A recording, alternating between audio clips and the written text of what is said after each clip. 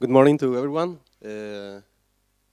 Today is the second session of the Lightning Talks, and we have 5 talks today. Sara Bolero from IMFN will talk about their deployment there. Jan Hokagrek will talk about also how they are using OpenNebula Netera. Carlos from the OpenNebula project will share our experience participating in the Cloud Catalyst project. Kishore from Megan will show us how they build a cloud in a box. And the last talk will be Daniel Molina. And I will share with you some of the development that we are doing in the Panacea project. That's an European project that we are part of it. So we are going to start. Remember, each talk is 5 minutes. We'll have time for questions at the end of all the talks. Thank you.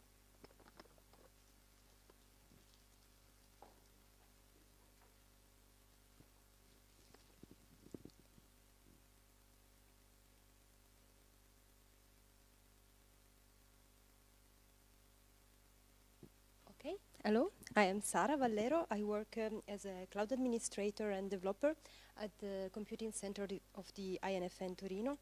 So maybe not all of you know what the INFN is the Italian National Institution for Nuclear Physics, which has nothing to do with nuclear plants. It's just fundamental physics studies. So our data center in Torino is, I would call it a medium-sized data center. We have 1.6 peta of storage, 69 hypervisors, and 1,200 job slots for a total of 200 virtual machines. Everything is managed with OpenNebula, of course. And so our cloud project actually started quite soon. In 2009, we have a cloud in production, and I think within our environment, at least, we were the first really to switch to the cloud. And the main reason at the time was, well, to simplify management of the available resources. So the big customer we serve at our cloud is the WLCG Tier 2 for the ALICE experiment at CERN. We also have another Tier 2 for the BESS-free experiment in China. And we support computing for upcoming experiments like PANDA at GSI or BEL2 at Keck. Another big customer of the facility is the virtual analysis facility for ALICE, which means interactive data analysis for HC and elasticity. I say a word about it in the next slide. Then we also support medical imaging processing, some smaller theory, local research group, and virtual farms on demand. Also we'll talk about it in the next slide. So the way the infrastructure is structured, so we have 2 clusters of hypervisors for 2 different classes of virtual machines. So we have the service class machines, which are our pets. So because they provide critical services and they need to have inbound and outbound connectivity, we need to have live migration for continuity of service. And these are server class hardware. And they have no particular I/O requirements. The image repository is shared, and so you can see from the sketch in the bottom, you see in red is the virtual machine images repository. This is actually this is not replicated, but it's shared among all the hosts of the 2 clusters. And in green, you can see the situation for the running VMs data store for the services cluster. So this is basically the underlying file system is cluster FS. The volumes are replicated on 2 storage servers and then exported to all the hosts of the services cluster. And then we have the cattle, which are really computational workforce. So it's basically 90% grid worker nodes. And they need to have a very good performance in I/O towards the storage, of course, for data analysis. They are just lower class hardware, and what's interesting in our setup is that in this case, to allow for a fast startup of the virtual machines, the running VM's data store is actually cached on the hypervisors themselves with a custom tool developed in our institute. Okay, so what are we doing with that cloud? First of all, we have developed a toolkit for virtual farm provisioning on demand. Now, yeah, we started quite early, so I think OpenNebula didn't really offer yet all the nice features that I could see in these 2 days. So what we do is we have developed it by hand, a toolkit, which is based basically on vRouters with OpenWRT. We have this elastic, maybe people generally call it floating public IP. Another ingredient is that we provide persistent disk space with the iSCSI data store, EC2 interface, and the contextualization is done with Cloud Init. Then elasticity. So the idea is to have a system or an application that is able to expand and shrink according to its needs. So of course this can work only if you have infinite resources, and it's not completely our case because we always basically work in saturation. But still we have this in place for the virtual analysis facility. So we have the big tier 2 block, which is basically something that you cannot touch and resize. And then we have this medium-sized application that, if there is space expands and would shrink again whenever the resources are found to be idle. And this is the only implementation of elasticity we have so far, and is also something we've done by hand. Then there is, let's say, for the next future, a project to build an INFN, well, in Italy, Italian-wide cloud is an INFN project. Mostly, I mean, all other units in Italy are based on OpenStack, but we want to maintain the biodiversity by keeping OpenNebula because it just suits our needs, and we don't need to get more complicated than that. But of course, we need to be able to interoperate with OpenStack, especially for services like Keystone. So there is some work that we have to be done, that has to be done with this respect. And finally, we have developed a uniform monitoring interface, both for the applications running on the cloud, some of them at least, and for the infrastructure. And this is based on the so-called ELK stack, so Elasticsearch, Logstash, and Kibana. And our goal would be to develop a very simple toolkit to provide monitoring as a service to the users of the virtual farms on demand or any tenant in our cloud. That's it.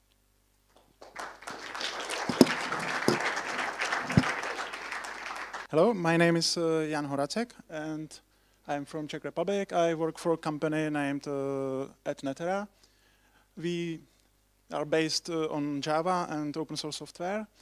We are about 150 people in the company, and about 60% is our developers. We have 10 sysadmins, and we do all the stuff with CentOS. And now we have some environment for about 3 years with OpenNebula. What we do is making webs, but it's not only webs. We do a content management system based on Java, and then we do something like make product from everything, or something we do in our production. Like we do Soika, that's personalization tool.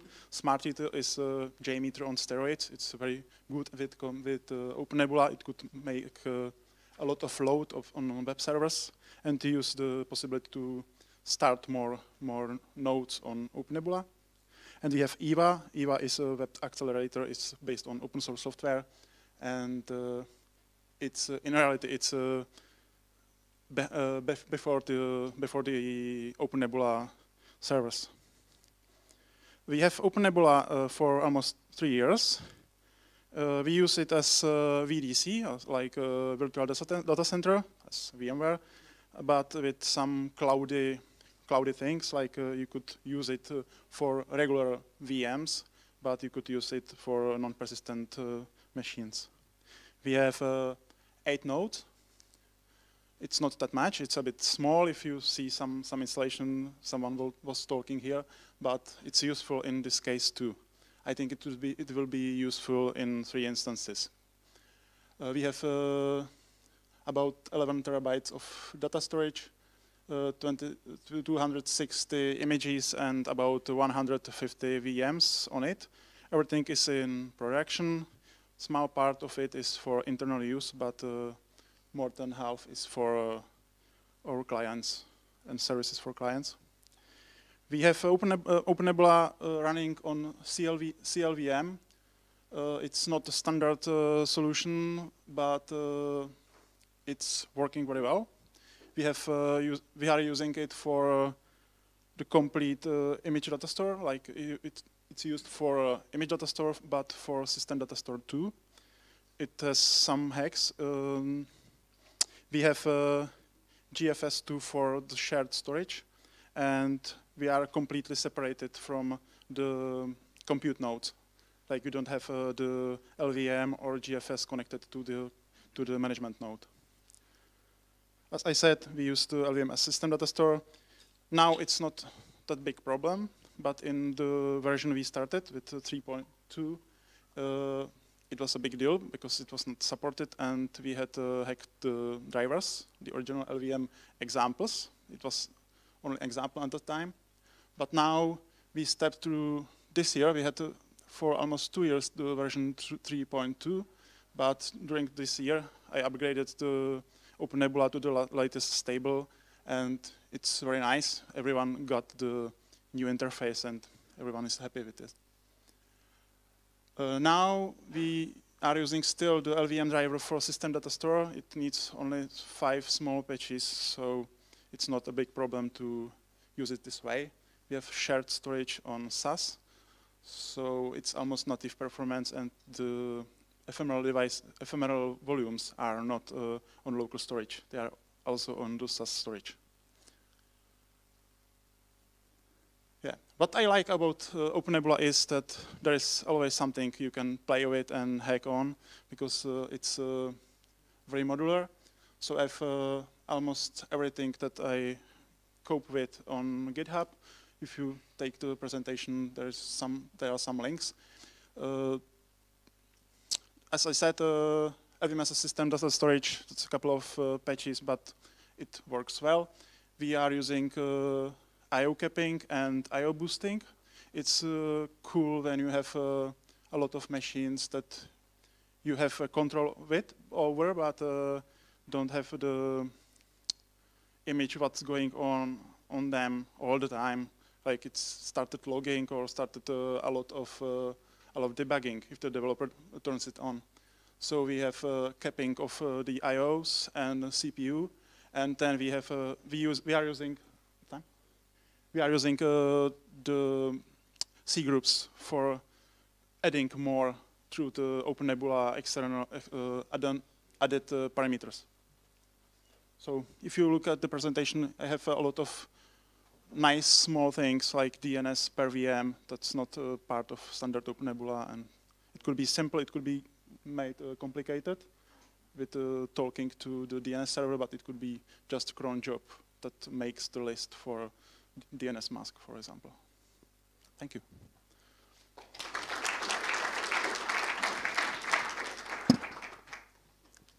Well, hi everyone. My name is Carlos Martin. I'm part of the OpenNebula team. I'm one of the developers. I'm going to talk very quickly about the Cloud Catalyst project.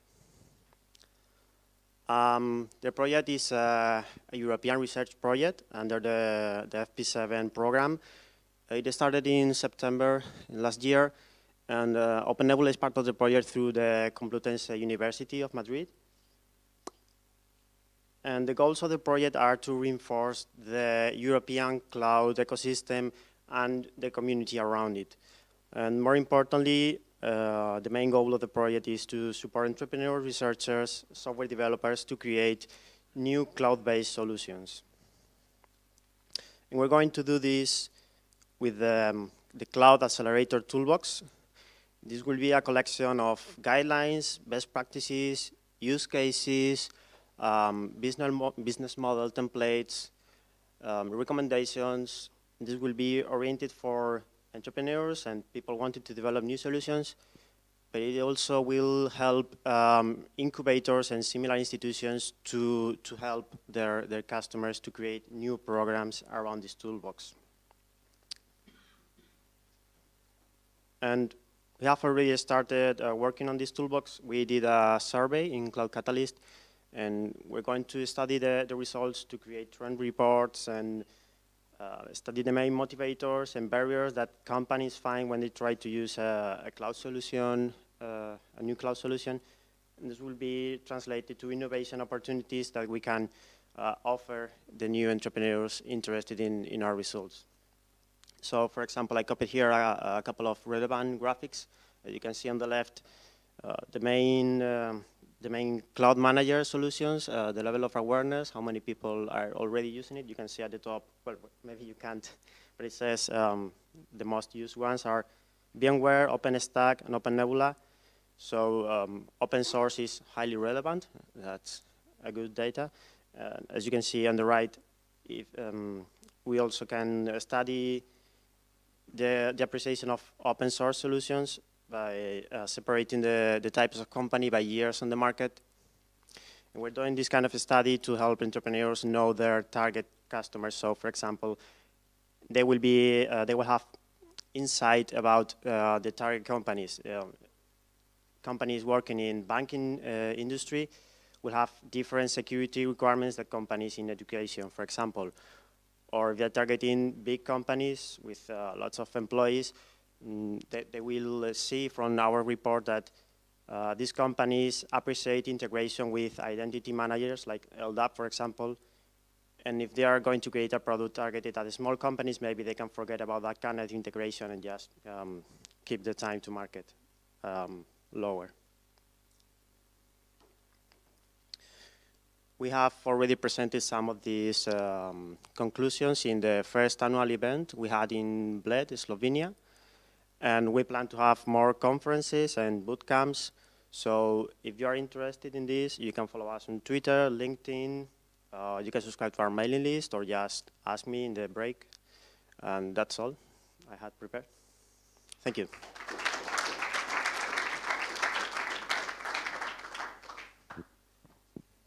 Hello, everybody.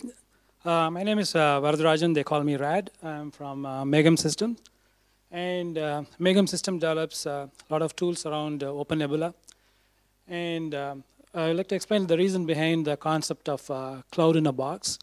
And I see a lot of system programmers, platform architects, and a lot of administrators. But there's always a need for a simple platform or something when they really want to use the system. Like what you told about, you just want a Hadoop cluster to be launched or just a CRM tool, or we want to get into the job and hide all the complexity around the platform. And that is how we arrived at this concept. And this is a side project when we are working on our PaaS platform. So is this a new concept? No, there are already a lot of other projects in the market. It's not a new concept. But we are slightly different from what is available in the market, mainly because you can see that Ubuntu box, which is based on Ubuntu with their PaaS tools and other things, it's commercially available. You can buy it, and it's almost similar. Like you can spin off virtual machines and do all the orchestration, everything with their platform. And C-Micro is a high-performance cluster with Vital core hardware. And that's also based on Ubuntu, and has a similar concept. And there are other things in the market like Nebula. This is OpenStack implementation around that, and it is it's also based on OpenStack, but they have done some modifications to that. And Nimbox is like KVM based. We don't know what is the underlying operating system, but it's KVM based. And Scale Computing is also KVM based, but completely proprietary interfaces. And Nutanix is also KVM based, but completely proprietary. They're all let's say they are all cloud in the box concept, but where is the problem in this is that it's not scalable. You just buy a box and you want something more or something, you have to buy another box, and that's how it is. That's the concept behind it. And also it's not customizable. There is nothing you can tinker around. You just install it and then you start using whatever interface they have built in and start using the system.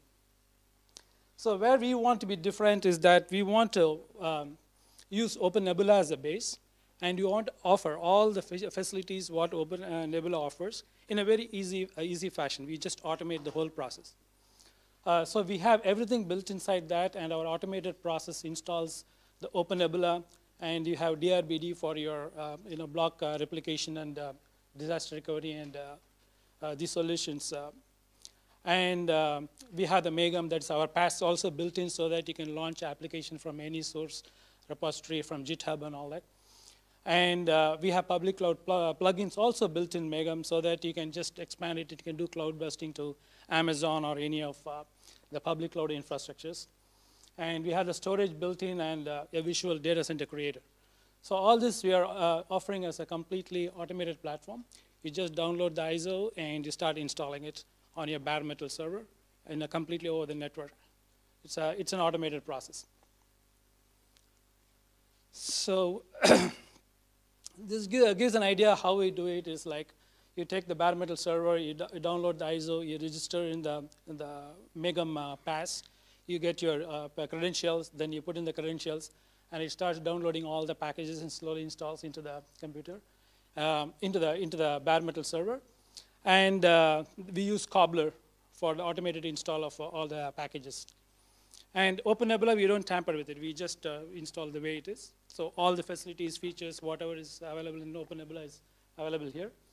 And if you want, after installing the first base unit, if you want to add more nodes, you just go inside, plug in the next server in the network, and it automatically guides to the whole process. So as we see that we have the basic facility, when you compare to these particular products, we have the combination of both. We have the best of both worlds. We have the flexibility, scalability, and at the same time, we have the ease of installation. And this will help, even people who are not very highly technical about the whole thing and they want to go ahead using OpenNebula, we feel it will be a great tool. And it's a product which we developed as a part of our past development. That'll be all. Thank you.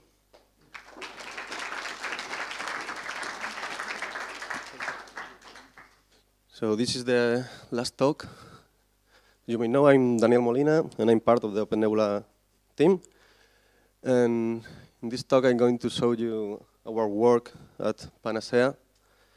Panacea is an European project that we are part of it. And the main objective of this project is to provide proactive autonomic management of cloud resources. Basically, the idea here is that we deploy a group of VMs, a service, and when these VMs are running, they have to be able to reconfigure, to self-protect, self-heal from inside the VM. So we have to provide an effector to do these actions. So we designed an architecture for this.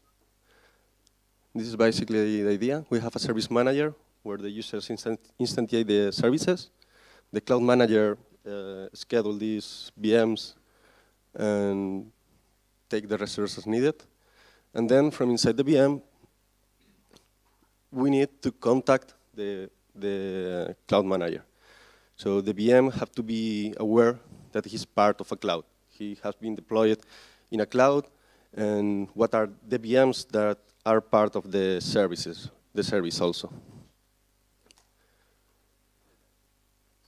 When the VM knows these things, he will be able to shut down new VMs or start new VMs based on a prediction model that is built using a machine learning framework.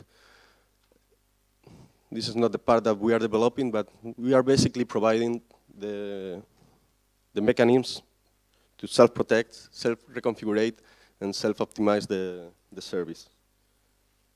So this architecture applied to OpenNebula would be, the cloud manager is obviously OpenNebula.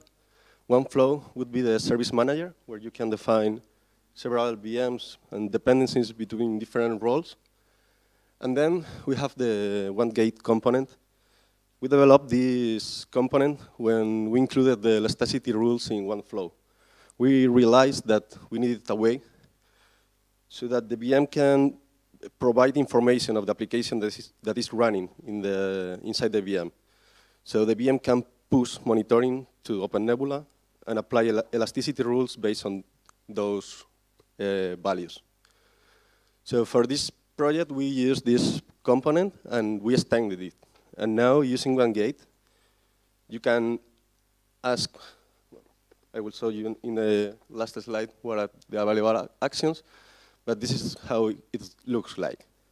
One flow on top of OpenNebula, and then you have one gate running in your infrastructure. And the VM contacts this server using a token provided by OpenNebula, and is only able to retrieve information of itself. So this is the development we did for the project. We developed a small command line interface that is injected in its running VM. And the VM can retrieve information of itself. It's like one VM saw. Can push information to the VM.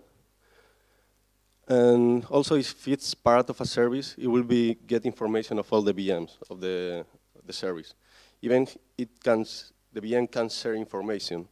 It can update one of the templates of a running VM and retrieve it in another one.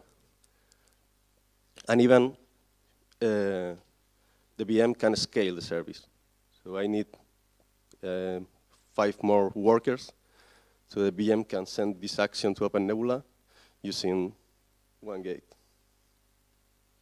And basically that's all. So we have finished with the talks. So you have any questions for any?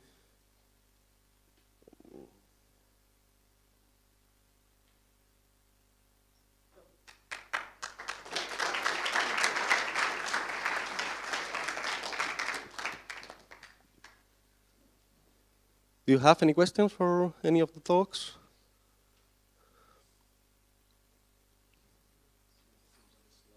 Are you hungry? Okay, then one talk. It's for Sara Valero. What is your experience with GlusterFS? Do you like it? Is it working properly?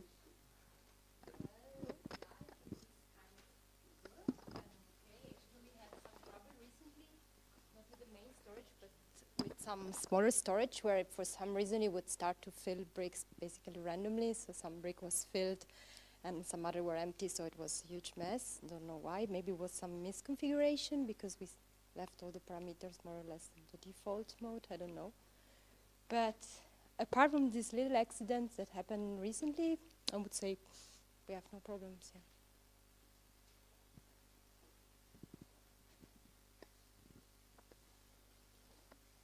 Anyone else? So we are done. Burn. Lunch.